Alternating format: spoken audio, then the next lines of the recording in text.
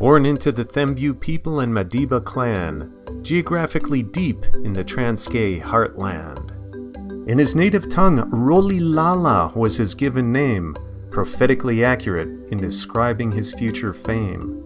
For the moniker literally means pulling the branch of a tree, or troublemaker, as it is meant more generally.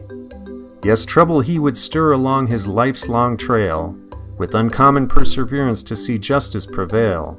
Apartheid had separated his nation across lines of race. The troublemaker would set out to end such a disgrace. In the African spirit of Ubuntu, its philosophy so wise, his movement would eventually bring a nation to realize our existence and potential lies in how we relate to others. No matter how different, we are all sisters and brothers. As if the protea herself, symbolic of courage and diversity, had spread seeds for the oppressed to overcome adversity.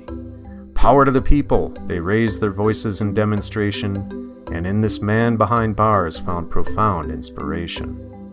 Under the weight of its own injustice, apartheid would quake, before crumbling, leaving a horrific legacy in its wake. But with honor, a consensus chose a process of reconciliation to mend the scarred heart and unite the strife-weary nation.